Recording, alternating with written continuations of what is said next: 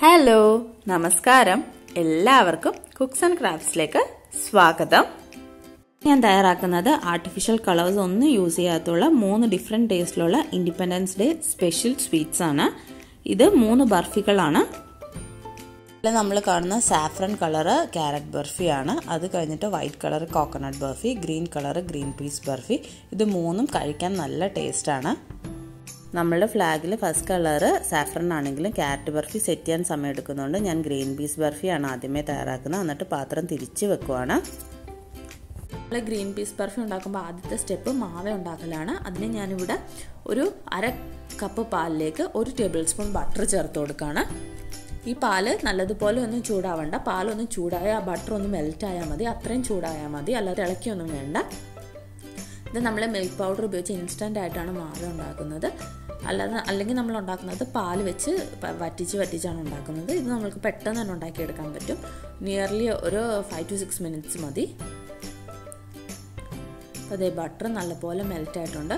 മാവ north Indians ബർഫിയിലൊക്കെ ചേർക്കുന്ന ഒരു type milk പ്രൊഡക്റ്റാണ്. നല്ല ടേസ്റ്റ് തരും ബർഫിക്ക്, അതുമാതിരി ഡെസേർട്ടിനൊക്കെ ഇതുപോലത്തെ മധുരമുള്ള ഐറ്റംസിനൊക്കെ ഇട്ട് കൊടുത്താൽ.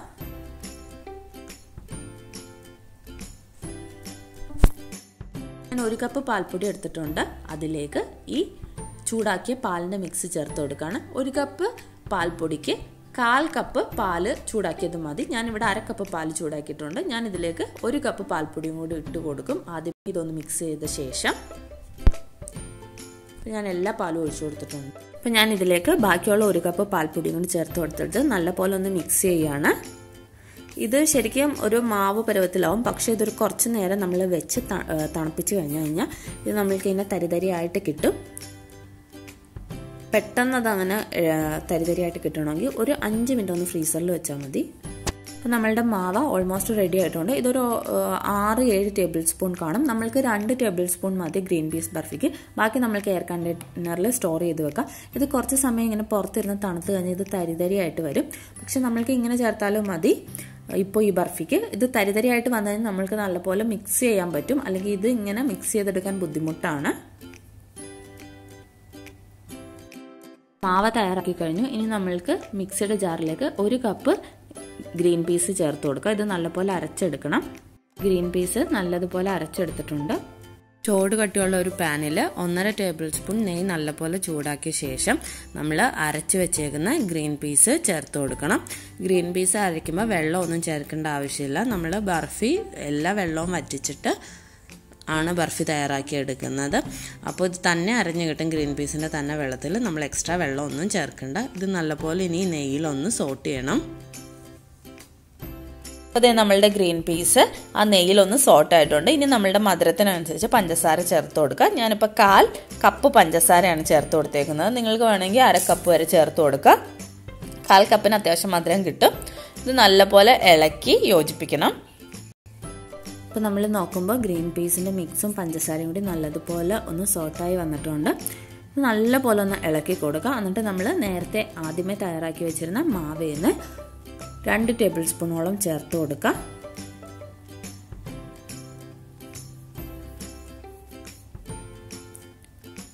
ഇത് ചേർക്കുമ്പോൾ ഒരു പ്രത്യേക ടേസ്റ്റ് കിട്ടും. നമ്മൾക്ക് ഈ മാവ ഇങ്ങനെ ഉണ്ടാക്കിയിട്ട് കുറച്ച് സ്റ്റോർ ചെയ്ത് കഴിഞ്ഞാൽ കുറച്ചധികം ദിവസം ഇരിക്കും എയർ ടൈറ്റ് കണ്ടെയ്നറിൽ.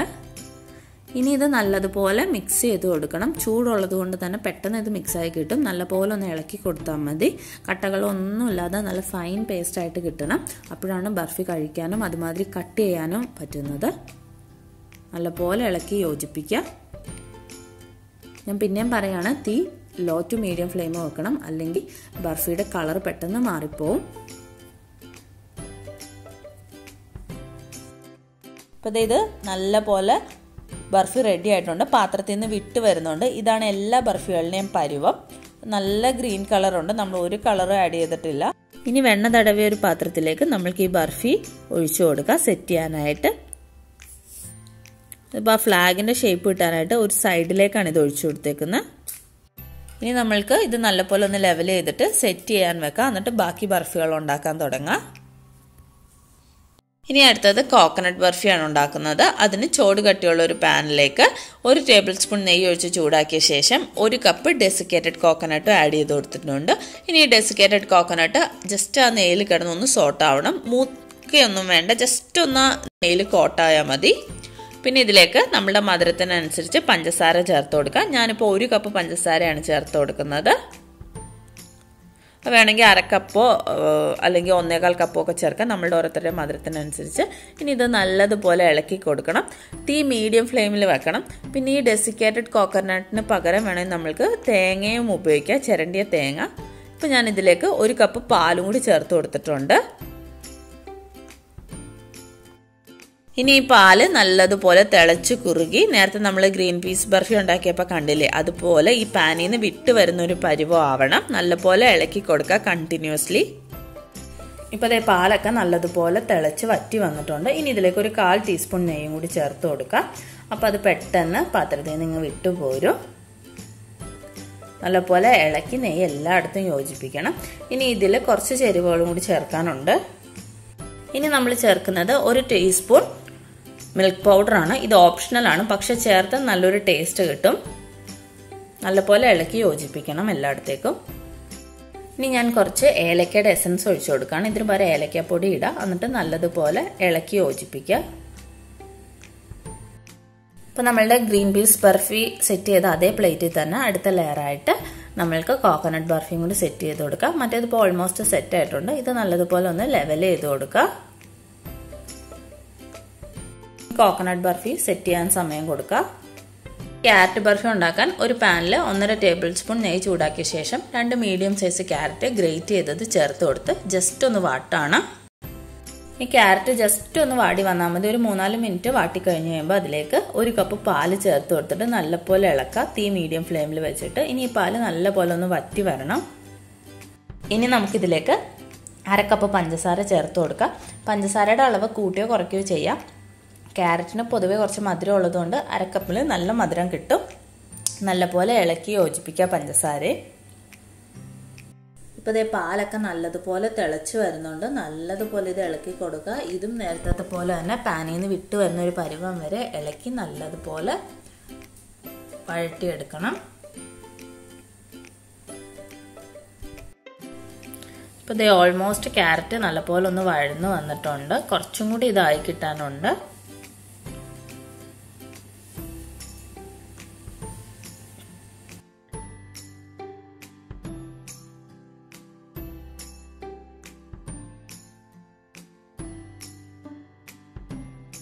ഇനി നമുക്ക് ഇതിലേക്ക് 1 ടേബിൾ സ്പൂൺ മിൽക്ക് പൗഡറും 1/4 ടീസ്പൂൺ ഏലക്കാപ്പൊടിയും ചേർത്ത് കൊടുത്തിട്ട് നല്ലതുപോലെ മിക്സ് ചെയ്യുക. മിൽക്ക് പൗഡറും ഏലക്കാപ്പൊടിയും എല്ലാം ഓപ്ഷണലാണ്. നമ്മൾക്ക് ഇഷ്ടമുള്ള ഫ്ലേവർ ചേർത്ത് കൊടുക്കുക.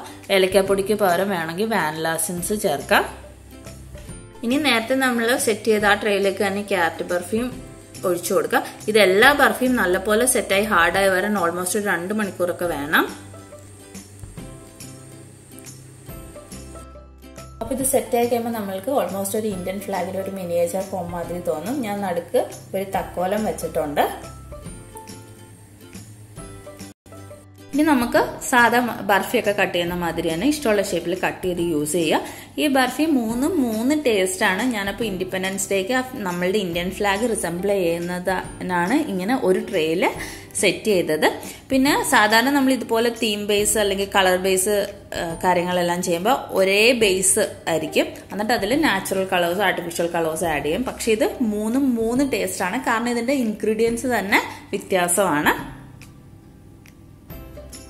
നിങ്ങൾ എല്ലാവരും ട്രൈ ചെയ്ത് നോക്കണം. ഈ ബർഫികളെല്ലാം ഇപ്പം നിങ്ങൾ കണ്ടില്ലേ, നല്ല എളുപ്പമാണ് തയ്യാറാക്കാൻ. അപ്പം നമ്മൾ ഇൻഡിപെൻഡൻസ് ഡേക്ക് ആരെങ്കിലും നമ്മുടെ വീട്ടിലേക്ക് ഗസ്റ്റായിട്ടൊക്കെ വരികയാണെങ്കിൽ ഇങ്ങനെയൊക്കെ പ്രസന്റ് ചെയ്ത് കൊടുത്താൽ നല്ല ഇംപ്രഷൻ ആയിരിക്കും അവർക്ക്. ഇത് 3നും നല്ല ടേസ്റ്റാണ്. നിങ്ങൾ എല്ലാവരും ട്രൈ ചെയ്ത് നോക്കുമെന്ന് വിശ്വസിക്കുന്നു. എന്നിട്ട് ഫീഡ്ബാക്സ് അറിയിക്കുക. അതുപോലെ തന്നെ റെസിപ്പി ഇഷ്ടപ്പെടുകയാണെങ്കിൽ ഫ്രണ്ട്സും റിലേറ്റീവ്സും ഒക്കെ ആയിട്ട് ഷെയർ ചെയ്യുക. എന്നെ ഒന്ന് സപ്പോർട്ട് ചെയ്യാനായിട്ട് ചാനൽ സബ്സ്ക്രൈബ് ചെയ്യുക. താങ്ക്